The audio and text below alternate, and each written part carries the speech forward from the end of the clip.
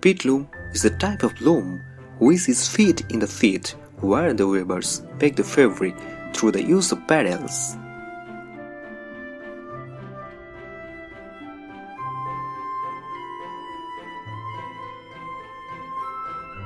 Normally, the base of the pit loom is more stronger than handloom. In this loom, yarn works inside the pit so that warp yarn may absorb moisture and give better weaving result. Picking process is done by transforming shuttle from one box to another.